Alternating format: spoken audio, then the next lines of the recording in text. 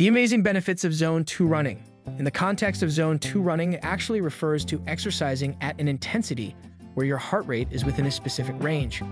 The range is usually around 60 to 70% of your maximum heart rate. The goal of this training is actually how improve aerobic endurance and build a strong aerobic base.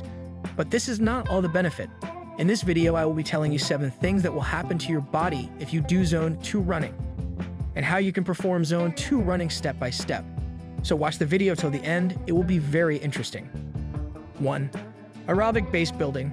This training focuses on improving your aerobic endurance by strengthening your cardiovascular system. The purpose of the cardiovascular system is to provide adequate circulation of blood through the body. This helps the body become more efficient at utilizing oxygen, enhancing overall endurance. So if you are finding a way to improve your heart rate, this is perfect for you. 2. Fat burning. Many forms of physical activity can support weight reduction or healthy weight management. Though some might believe that Zone 2 training is superior in reducing body fat compared to higher intensity workouts, studies don't necessarily support that belief.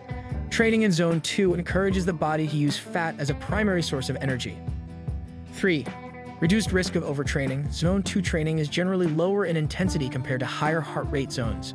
This lower intensity can help prevent overtraining, reduce the risk of injury, and allow for more frequent training sessions. 4. Improved recovery.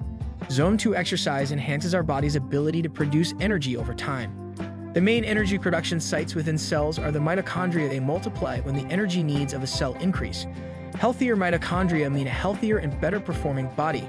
Think of your mitochondria like a muscle that can be trained. When you're trying to build muscle, you continuously stimulate them with high-quality effort. If you use too much weight or perform too many reps, you may get injured or be too fatigued to train the next day. Zone 2 trains your mitochondrial system to more effectively serve your body, just like your muscles, over time actually increasing the number of mitochondria you have and their efficiency. 5. Enhanced endurance. Building a strong aerobic base through Zone 2 running contributes to improved overall endurance.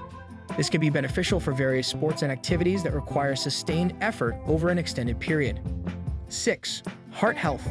Air cardiovascular adaptations are among the top benefits of Zone 2 training for runners.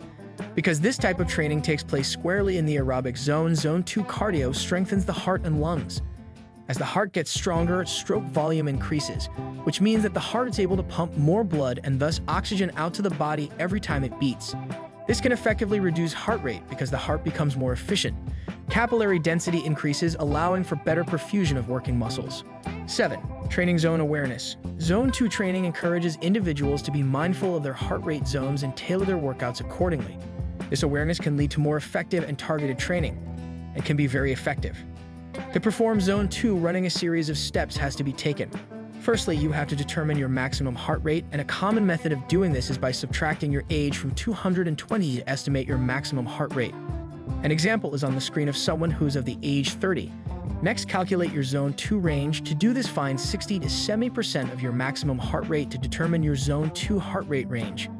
Using the example above, the Zone 2 range would be approximately 114 to 133 beats per minute. Next, wear a heart rate monitor during your run to continuously monitor your heart rate. Many fitness trackers and sports watches come equipped with heart rate monitoring capabilities. Begin your run at the lower end of your Zone 2 heart rate range. This might involve starting at a comfortable pace and gradually increasing intensity if necessary. Stay consistent in this and listen to your body in case you get tired. Make sure not to overstress your body, because doing Zone 2 running gets tiring. Thank you for watching. Please don't forget to like and subscribe to my channel to not miss out on other interesting content from Fitness Label. There are other videos in our channel. Click the left or right video and enjoy.